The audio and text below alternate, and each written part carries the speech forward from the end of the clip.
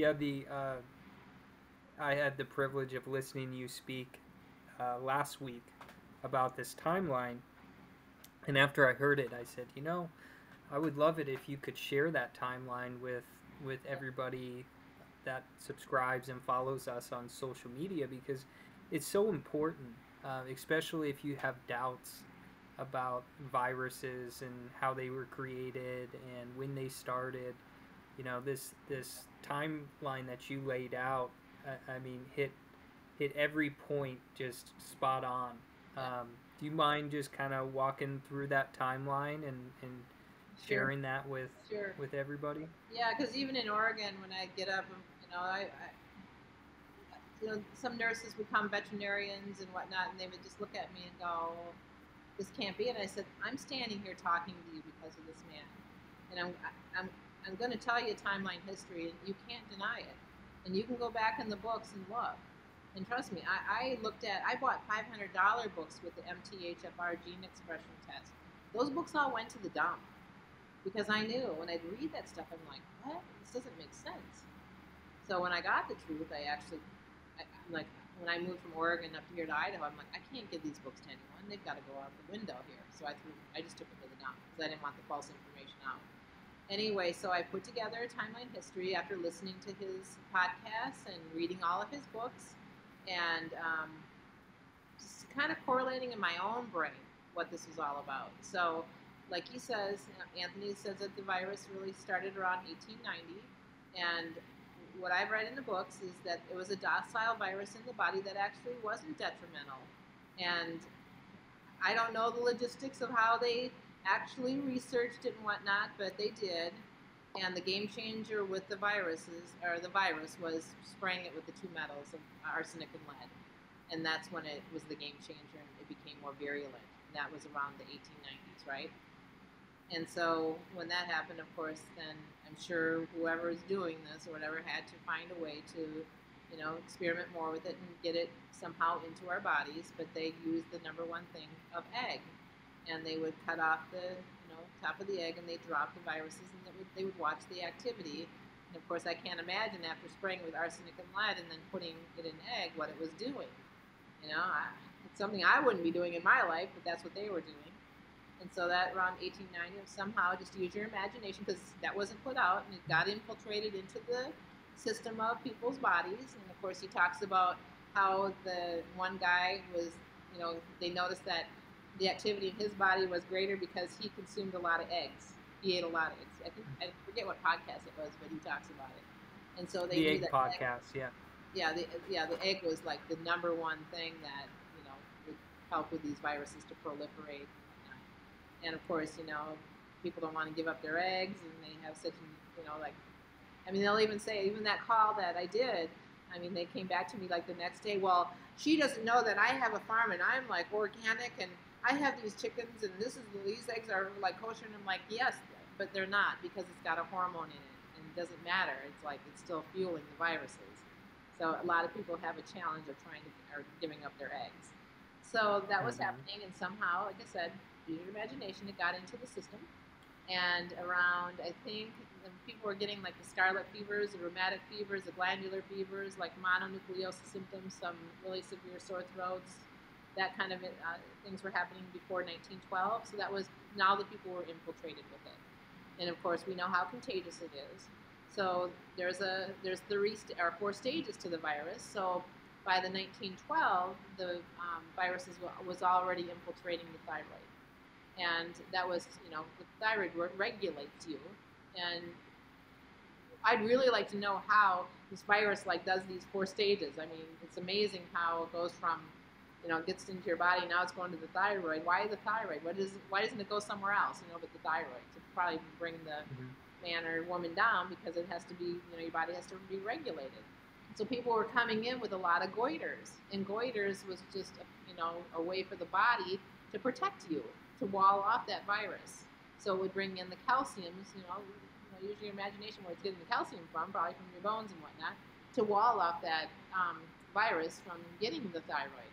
But it's already in the thyroid, so it really is still has penetrated. So of course people were coming into the doctor with all the signs and symptoms around 1912, But no one was asking Hashimoto's was one of the doctors, and he was like, well, you've got thyroiditis. Well, the itis is all about inflammation. So, well, why do you have inflammation? That's what we should have been asking, right? But we weren't. So we clicked along, and that by the 1912 to about 1940s, it had that time span to proliferate and do its work to go to what the last stage is, and that's the neurological system. And that's where it really wreaks havoc and does damage. So by 1940, well, what happened it was 1941, at the age of 37, who was diagnosed with ALS, which was Lou Gehrig. And that was a sign with the fourth stage starting to rear its ugly head. So that was in the 1940s. And then, of course, Anthony talks about the birth of the hormone movement.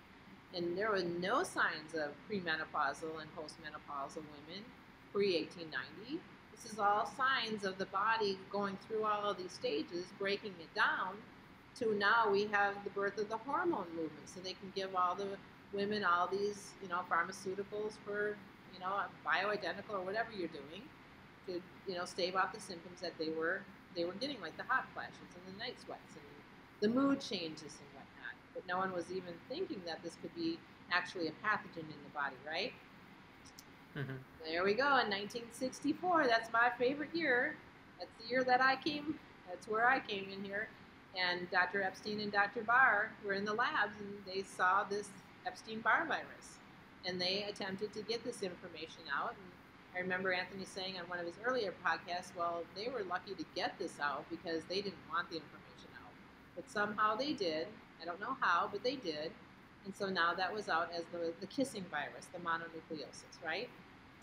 And then, of course, now we move a little bit further along, and in 1975 we have Lyme, Connecticut, when in fact everyone around the world, people were having the symptoms of what so-called a few group of people in Lyme, Connecticut were having. The reason being that they blamed it on the tick was one person had she said, well, I don't know if it was a he or she, but the person said, well, I had a tick bite and I had a bull's-eyes rash on my arm or wherever the person was bit. And so that took off as the tick was creating the Lyme disease symptoms. When in fact, no, that was a sign of the fourth-stage Epstein Barr virus.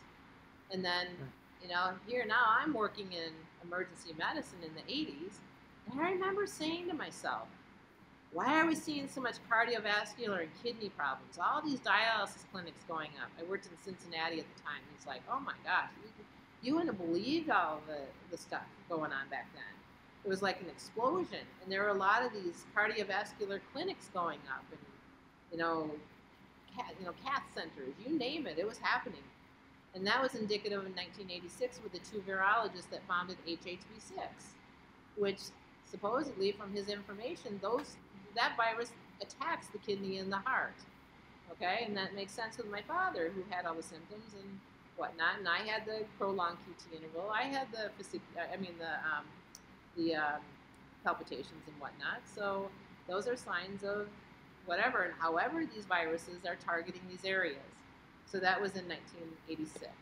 And then, of course, now from 1986 to present, and remember, there was one virus back in 1890. Well, as it mutates, now we're up to 60 varieties today.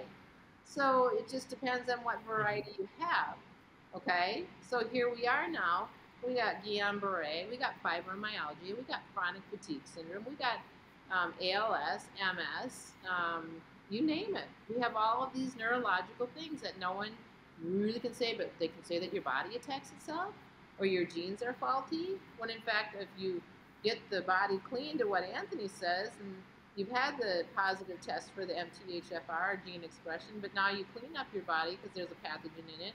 Now you get a test later, and now you're negative. Your body. So do you really have a faulty gene expression? No, exactly. And there's a pathogen attacking you, not your body. The body is always working hard for you. It never wants to let you down. You just have to give it the right, fuel and the right substances, and get these viruses down to dormancy where your immune system can be on high alert. And then, of course, the thing comes in. And I would say back in the days, I'd like, all of this money and they can't find the cure for this, and that body attacking itself thing, I remember going, It just doesn't make sense. I can't comprehend the body attacking itself. But again, I did not know why. But I did ask to myself. You know what I'm saying? So now we know, and I could go in the stages of, but really, truly, it is another form of the viruses fueling off these toxins. That's why you can't cut it out, because it eats off of those poisons and spews off a toxin, creating cell death, and then you got tumors growing because of it, because all of this cell death. Then you got the tentacles coming up, called angiogenesis tentacles, reaching more of that stuff that are being put in the body, such as egg and dairy and soy and whatnot, and all the chemicals such as the air fresheners, all the pollutants. That's coming into those tentacles and making that tumor grow. But now let's back up and don't fuel the virus, and you put the foods in that don't fuel the virus, and you all of the stuff that he tells us, the supplements and the tinctures and whatnot, you take those in you, that goes up into the tumor and it actually shrinks it. So there you go. That's in a nutshell here. And there's, like, for instance, let's take fibromyalgia, for instance. That's people's muscles, they're so sore. Yeah, your muscles are really sore, but what's really the cause? Well, the cause is the neurotoxin that has infiltrated that nerve, innervating that muscle. Now that muscle gets, like, pulled on, right? Because that nerve is, like, all balled up, and it's, like, being injured. And now you've got all this muscle pain, and then even greater is you're pulling your joints out of alignment. And now you've got now joints that aren't in the 90-degree angle rule, right? Now you got friction, rubbing, pressure. You got degeneration of the joint spaces, and that sets you up for what? More. Where does the virus go when you have all these vulnerable places? It goes right to those areas, and it spews off toxins. Now you got, like, the rheumatoid arthritis, the arthritic joints. You've got degeneration. You've got hip replacements. You got it all. So this is my passion, because I see it now. And I can actually back people up and say, no, let's correct this. And you got to go from the inside out.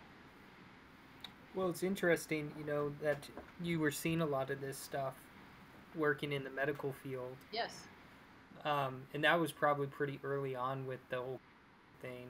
And I thought it was interesting what you said last week about what the radiation treatment is, and how radiation is essentially like the mustard gas. Yes. They're mustard gassing Back these people. in Italy, I think there were a bunch of soldiers that were killed from the mustard gas, and they were looking at their cellular component with their blood tests and whatnot.